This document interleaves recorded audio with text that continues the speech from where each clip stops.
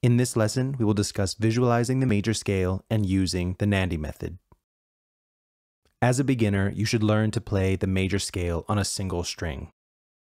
The next step after that is to play the same scale using all 6 strings. You can do so using the caged system. Caged stands for the 5 basic major chord shapes: C, A, G, E, and D.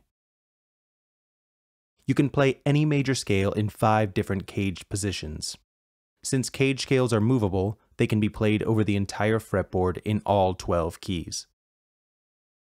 Let's consider the C major scale in the E shape, where the root note is on the E and D strings. Starting on the 7th degree of the scale, which is the B located 1 fret below the root C at the 8th fret of the low E string, you can play the notes of the scale in ascending order all the way up to the last note in the shape, which is on the high E string. From here, you can play the descending scale all the way down to the first note on the low E string, and then up 1 fret to the root note.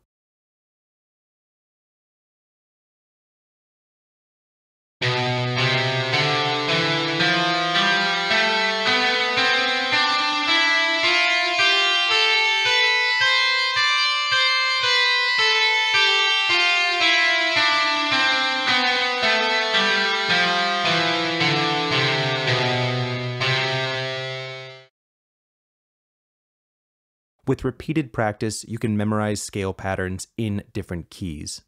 Now, while this regimen is good for developing muscle memory and committing scale shapes to memory, the importance of learning the notes and intervals within each shape is largely ignored. Memorizing the fret locations of each note in the scale seemed to be the only available option until now.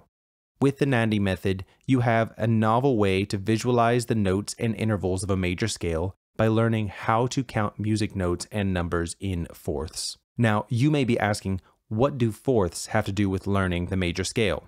Well, there are a couple of reasons why. Let's talk about the first reason.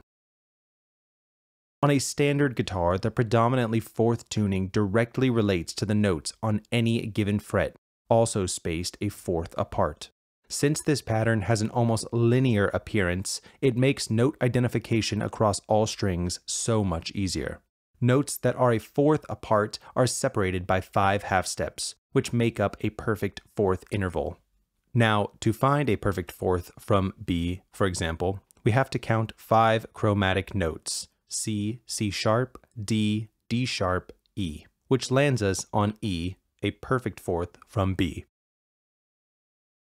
Let's take a look at how we can visualize the notes of a C major scale on the lowest frets of the scale by moving in fourths.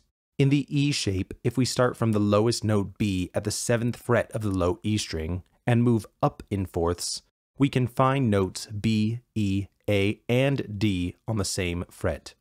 The odd tuning of the B string forces us to move up 1 fret to identify a fourth up from D, which is G. We must then move to the note C on the first string. Since we have 2 E strings, a C can also be found on the low E string. Moving up a fourth from C gives us the note F. We have just identified all notes of the C major scale in the order of fourths: B, E, A, D, G, C, F. These notes correspond to the scale degrees 7, 3, 6, 2, 5, 1, 4, which are also ordered in fourths.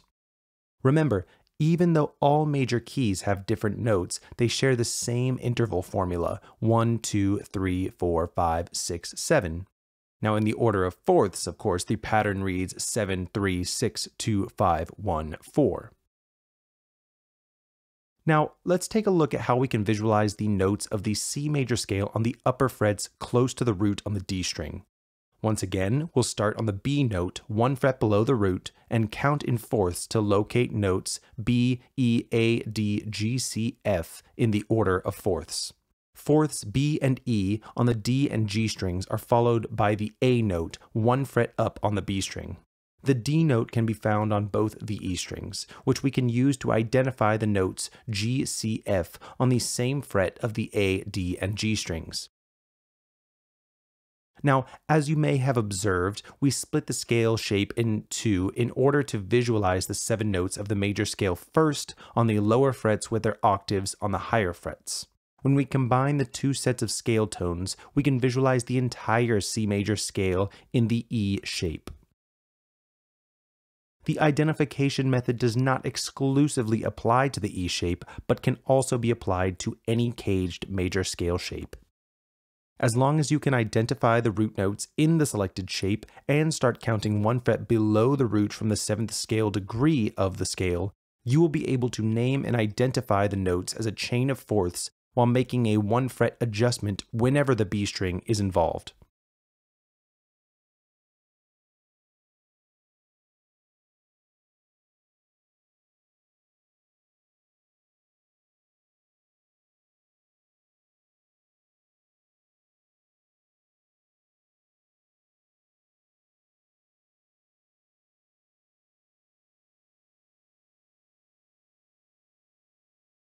Now, you might be thinking, why should we always start from the 7th scale degree of the scale? Why not another interval?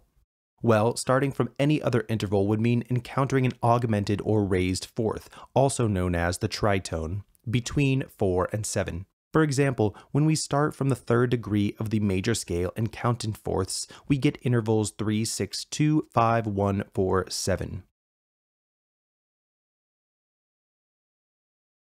Due to the tritone between 4 and 7, we have to move an additional fret when passing from 4 to 7 between the E, A, D, G strings, and 2 additional frets from 4 on the G string to the 7 on the B string. So how can we avoid the tritone from getting in the way of visualizing a strictly perfect fourth pattern? Well, we must put the intervals that make up the tritone, most importantly the 7 and 4, on opposite sides of the interval pattern if we want to visualize the intervals of a major scale as perfect fourth intervals 7, 3, 6, 2, 5, 1, 4.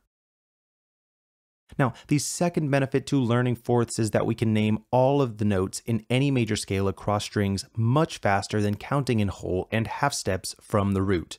It is also much faster than having to refer to the circle of fifths to determine which notes in a major scale are sharps or flats. Let's pick a random major scale, such as F. Just like we did earlier, when naming notes of the major scale across frets, we go down a half step from the root of the F major scale, which is E, and count a total of 7 notes in fourths. In the chart below, the 7 notes starting from E, moving left to right, are E, A, D, G, C, F, B flat. These notes correspond to the 7, 3, 6, 2, 5, 1, 4 intervals of the F major scale. We have just identified the notes and corresponding intervals of the F major scale in the order of fourths. We have also determined that there is 1 flat in the key of F, which is B flat, without having to reference the circle of fifths. Now we are able to find the notes in the same order on our fretboard.